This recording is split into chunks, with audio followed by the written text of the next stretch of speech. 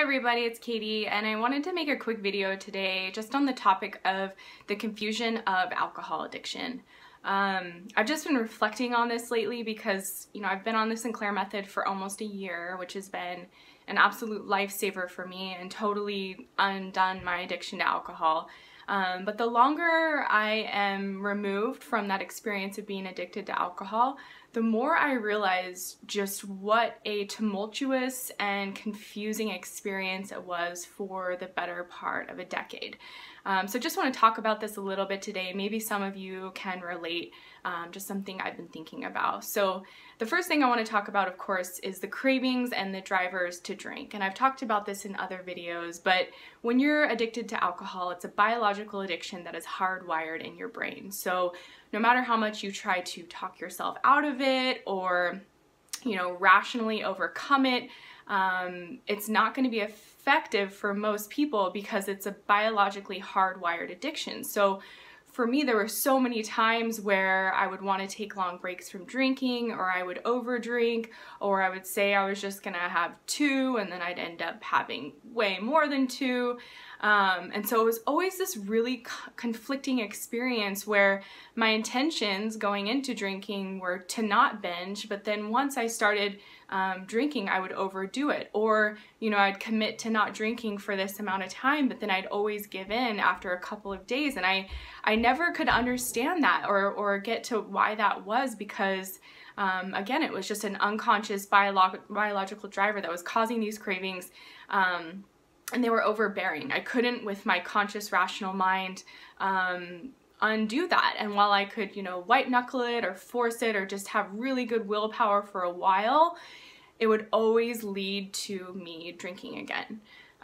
So that was just always this back and forth experience I had, which the Sinclair Method has totally just removed that from my system. I no longer have cravings when I do drink, which is very rarely nowadays. I never have more than 2 beverages, so it's just been a lifesaver in that regard.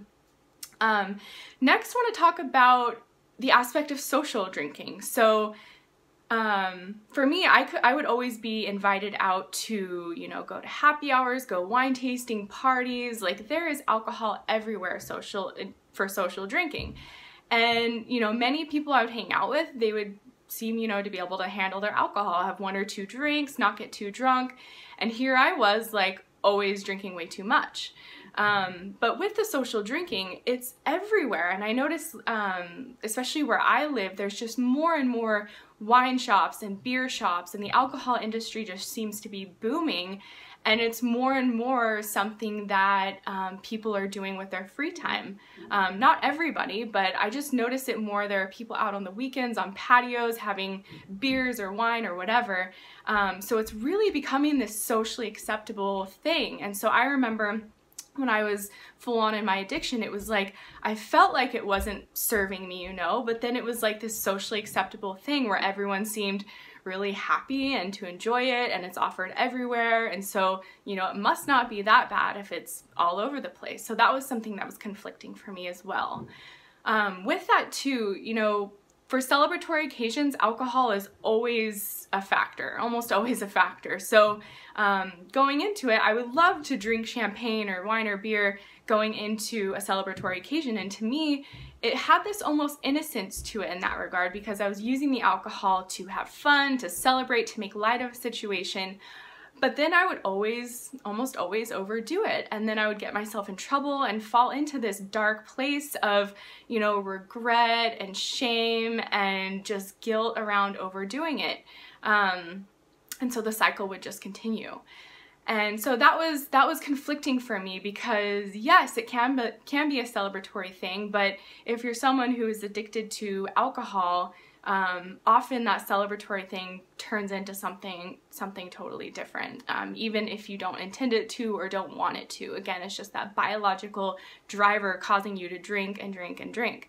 And then lastly, the advertising of it. So I know for me, whenever I see an ad that involves alcohol, everyone looks like they're having so much fun, it's a huge party or a beautiful setting, and the people are always so beautiful.